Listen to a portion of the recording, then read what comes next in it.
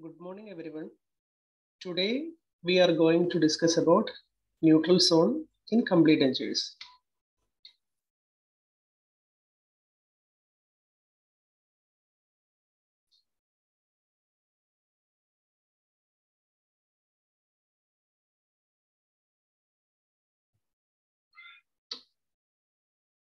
So first,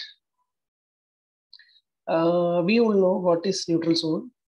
When all the remaining natural teeth are removed, there exists within the oral cavity a space that may be called the potential denture space. Within this space, there is an area that has been termed as neutral zone or the area of minimal conflict.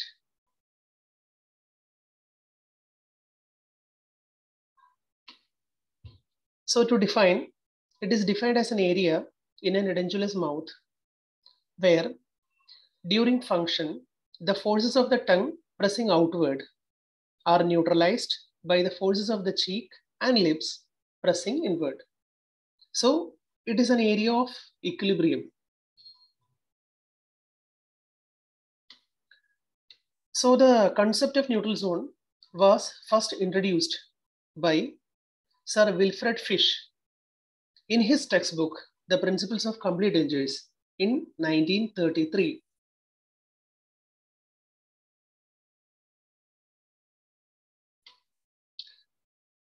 So there comes the question, why we have to record the neutral zone? Was it really important? So the importance lies in that the principle of neutral zone, it is based on the concept that the complete dentures, they have to be stable and retentive, and it should be in good harmony with the normal neuromuscular functions such as speech, mastication, swallowing, smiling, laughing.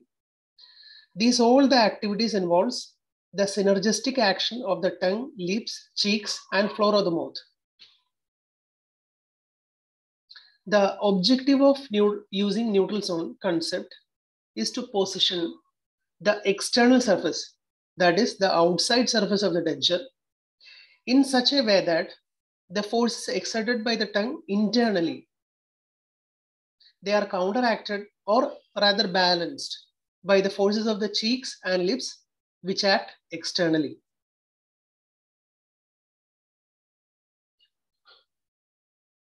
So the muscles involved in recording the neutral zone are, basically there are two groups of muscles.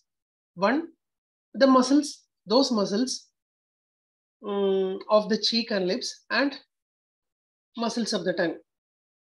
These muscles of the cheek and lips, they exert the forces towards inward direction, that is towards the denture flange from the outside, and muscles of the tongue exert outward force on the denture flange from inside. Although all the muscles of the lips and cheek are involved, some muscles give more importance, like buccinator muscles plays a very important role in establishing the neutral zone. As we all know, the buccinator is known as muscle of the cheek. It arises from an area above the first molar and it is inserted below lower molars. During function, as the buccinator contracts, the cheeks are pressed against the teeth and the alveolar process.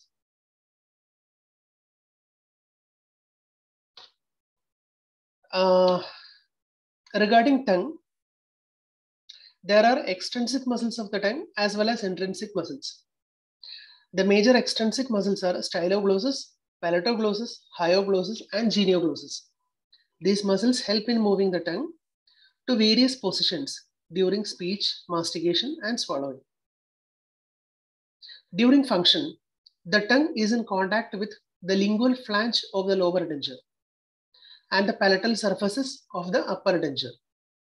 Because of this contact, the tongue is a dominant factor in establishing the neutral zone, and therefore in stability or lack of stability of the lower denture. So the position of the tongue is a very important factor in establishing stability of the lower denture. So in short, the forces acting on a denture, Dr. Fish described the cross section of a stable denture in the molar area to be triangular in shape, with the tooth being the apex and the denture periphery or the flanges as the base of the triangle. You can see in this diagram that a force exerted on an inclined plane has two components. The first component act in the direction parallel to the inclined plane, that is C in this diagram, and the other component called the normal force act perpendicular to the inclined plane. In this diagram, it is denominated as B. In a denture, the polished or external surface act as inclined plane. You can see in the diagram. So if the denture are placed in the neutral zone and the inclined planes of the external surfaces are properly fashioned, then the force acting on the denture are of equal magnitude and the resultant normal force will be in the seating direction. So this forces will be acting as a seating force rather than dislodging force. If the dentures are not in the neutral zone, the lateral force will be unequal and will not provide the equilibrium necessary for a stable denture. This will result either in the dislodgement of the denture or unequal pressure on the ridge. This can create unwanted resorption of the ridge also. Now coming on to the denture surfaces or different surfaces of a denture. Sir Wilfred Frisch in 1948 described a denture having three surfaces. The first one is impression surface or intaglio surface. It is that part of the denture which is in contact with the tissues and on which the denture rests. Second surface is occlusal surface. It is an area of the denture that is in contact with the teeth, either natural or artificial, of the opposite jaw. And the third one is the polished or external surface. It is the rest of the denture that is not the part of the above two surfaces. That is the buccal and lingual surfaces of the posterior teeth and labial and lingual surfaces of the lower anterior teeth. So these are the three surfaces of a denture.